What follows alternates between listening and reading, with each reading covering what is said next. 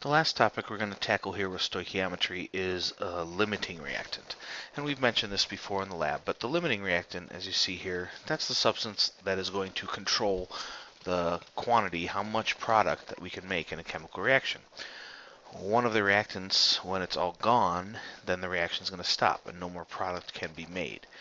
And so this happens quite often and where chemists will manipulate the limiting reactant. Like if you own a chemical production company, then you have to produce chemicals for profit. Well, you would choose your most expensive reactant to be your limiting reactant. So once you had an order placed, you would calculate how much of the limiting reactant you need in order to fulfill the order and not waste any.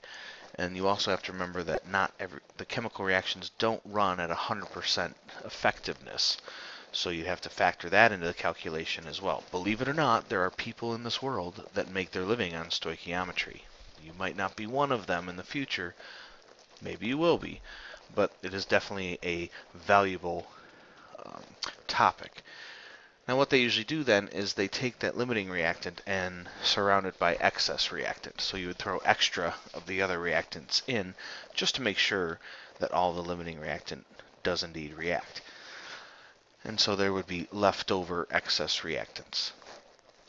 And again, this can happen in like research because, a lot of people that do research get grants, and again, they want to monitor how their money is spent, and if they have some expensive reactants, those would be limited, and you would want to make sure you only use a certain amount of that in order to create the desired chemicals you need to run tests and do your research.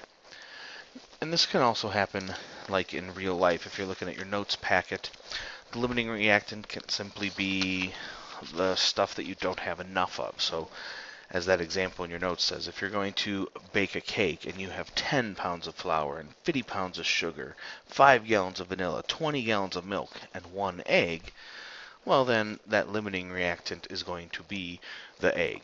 You simply don't have enough of that to match what you have of your other reactants. So that is that topic. Now we're going to look at it. We did the nuts and bolts activity in class. That was to get us started. And we're going to stay at the particle level for right now.